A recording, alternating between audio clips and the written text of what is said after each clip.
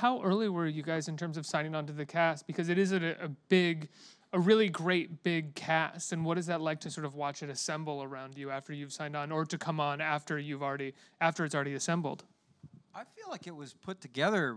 You know, I thought I was the last piece of the puzzle, but Stephanie says she was. So you know, I don't know. I thought the memo they sent said you were doing it. Maybe they were still doing the deal. That's true. Actually, you're right, because we were actually shooting, and I remember. You're right. And I said it to Ricky Blitt. I was like, I think Ron's going to, and he was like, what? And I thought, oh, I've spoken too quickly.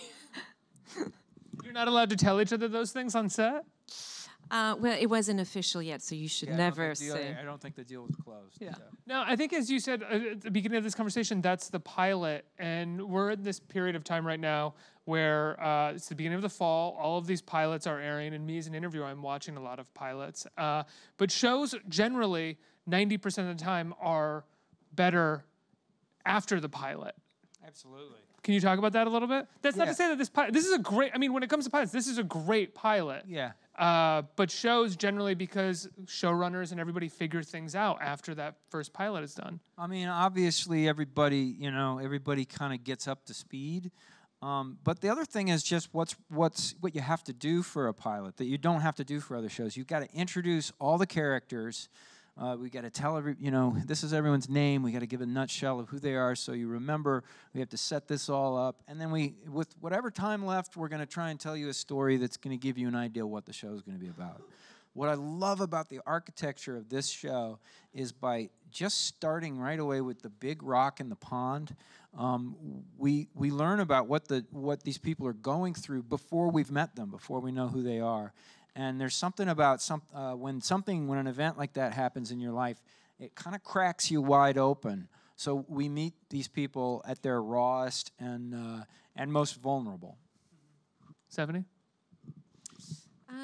Yeah, I also think that as it's such a bombshell, and so it's very heavy, the pilot, and as it goes on, there's a lot of lighter moments, and you get to really know these characters. So you're. Yeah, DJ comes from comedy. He's has experience doing stand-up. This is his first dramatic series. So he's not really constrained by the things that you're supposed to do in drama that has serious themes. I think there's always a trap of kind of wallowing in it. Let's just enjoy the. His instincts are the opposite. He goes straight for the gallows humor. He deals with sort of people who want their lives to be light and funny, have to deal with events that are grown-up problems that are not light and funny, and it's in that clash, I think, that we get the tone of our show, and it does unfold throughout the season.